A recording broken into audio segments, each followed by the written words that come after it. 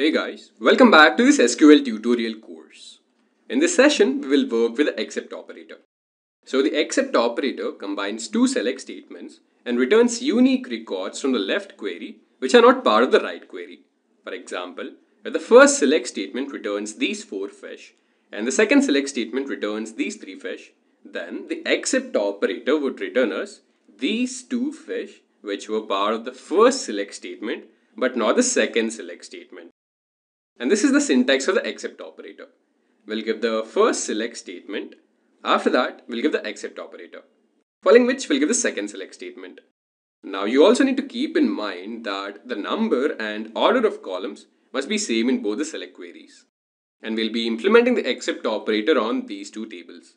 So we have the student details 1 table, which has the columns SID, SName and SMarks and has these 4 records.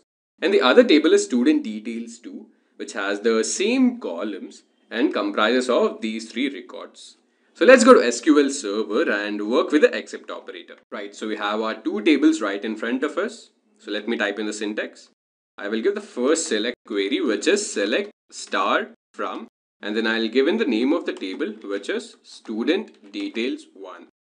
After that, I will use the except operator and then give in the second select statement. Select star from, the name of the table is student details 2. I'll select all of this again. I'll hit execute. So this is the result of the except operator. So these are the 2 records which were part of the first select statement but not the second select statement. And this is how we can work with the except operator. Thanks for attending this session. Let's meet in the next class.